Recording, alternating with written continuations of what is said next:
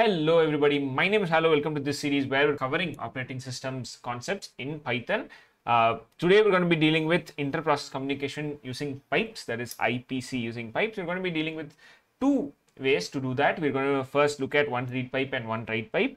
At the same time, we're going to be looking at two pipes where there's two children and one parent. We'll see how we'll do that, and this is going to be a code walkthrough only. This is not going to be something that I'm going to be explaining the concepts of what pipes are and all of that. But yeah, if you guys want to know what pipes are or the concepts behind it, I highly suggest you to go ahead, watch some theoretical video and come back for this for the code part. Okay, so let me just go ahead and paste the logic that I have written, and this is what we need to first understand. Okay, when you're dealing with one read pipe and one write pipes, these are the methods that you're going to be using. os.pipe, read pipe and write pipe. By the way, we're using Windows subsystem for Linux. So in case there are functions which is specific to Linux, please understand that this is because we're using Windows subsystem for Linux, and this whatever code we're running in a Linux machine basically. Then what is os.fork? Fork is nothing but creation of a new process, right? And os.pipe is creating pipes. Then os.close. os.close is nothing but closing a process. What is os.read?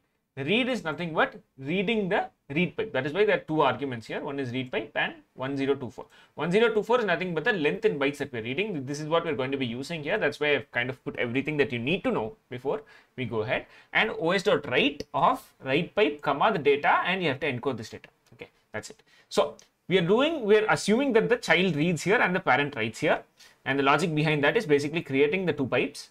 And os.fork, if the child is there, close the parent pipe and read the data, because if you want to read the data, you need to close the write pipe. If you want to write, you need to close the read pipe. That's it. That's the idea. If the parent closes the child pipe, send the data and wait to complete. Okay, so let's see how that looks like for the one pipe. Okay, so let me just import OS first, and I'll play that code as well. So this is what I've written. So initially we're importing OS, then we're defining this function, and we're setting this read pipe and write pipe, which is nothing but os.pipe.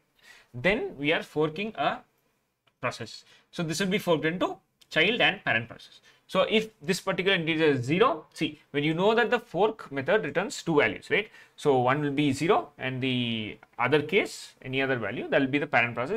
If 0 is returned, then it's a child process, right? In that particular case, what we'll do, we'll close the write pipe first, because that's what we discussed before, and then we read from the read pipe. So os.read, we read whatever is there, and child retrieve this particular value. Then see, if the child is reading something needs to be written, right? So what we'll do is, we will os.close read pipe here in case it's the parent. Then we do some random data that we're doing. We write this to the write pipe with data.encode. So how this will look like, let me just go ahead and do a if name equal to main, and then I'll just do this r1 w1 pipe. Okay, and if I run this particular code, you can see that's it. So writing data to the write pipe and reading from the read pipe. Let me just clear this so that yeah, you guys are not distracted from other code. So the child has received. This is a demonstrator in piping. So now let's go ahead and see what if there are two pipes. Okay, that is two children, one parent. We'll create one particular process. We'll fork it, then fork it again. Okay, so exact same strategy only, except we'll use two different pipes. We'll fork twice to create two children processes, but the parent will be same only. So what the children will do is, it will write data to the pipes. Finally, the parent will wait for the children to finish, then it will read the data from the both pipes and then print it. Okay, and extra what we need is this os.exit functions. This is used because we are writing from the child, we have to close it. Okay, after writing, and then os.wait PID is used to wait for the child process to complete. Okay, so how that looks like in code, we need to define another function only. It's very simple. We do define pipe to child 2. So there will be two pipes, two child. So you declare two pipes, then you do a fork. That is, you are declaring a process creating one child, one parent. Till now we have not created the second child. So let us deal with a condition where it is initially a child process. Okay, so this is the first child. What the first child will do, it will close the read pipe, close the write pipe 2. It will write data to the first write pipe. The first child process will write to the first write pipe. Okay, so os.write, write pipe 1, data.encode, and exit once you are done with this process. Okay, else we need to write another case. So we need to create a second child. And in that, we'll actually deal with two other cases too. So let's go with the else condition first. Create the second child with os.fork.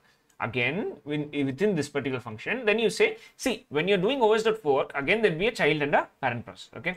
So in that particular case, child 2, what they'll do is they'll close read pipe 2 and write data to the second write pipe. That's what we're doing here.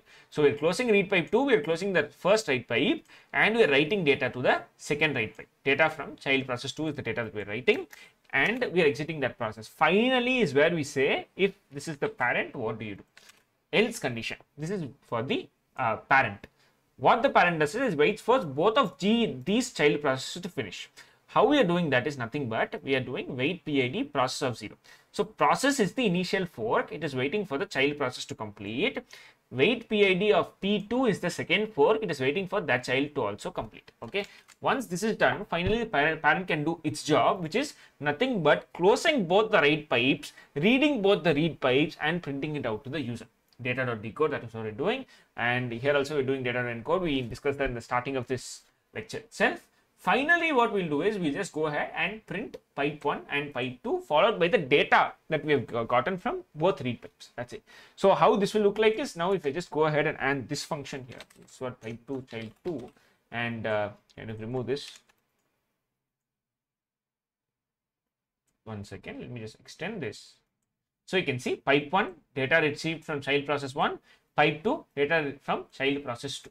So that is what we're writing here also. If you see in the first write pipe, you're writing child process 1, second write pipe, you're doing child process 2. That's it. So this should be enough code to demonstrate what inter-process communication is in 2 stages, that is with 1 pipe as well as 2 pipes. I hope this helps you to kind of visualize how IPC works, or helps you with your lab exams if you want to show output on demonstration of this particular problem in operating systems. I hope you're able to understand this. If you have any questions, let me know in the comments. I'll try to answer them. If you guys can answer some questions in the comments, please do so. Help out each other. Thank you so much for watching. If this video helped you, hit that like button. I'll see you in another video. By the way, all of this code is there in the GitHub.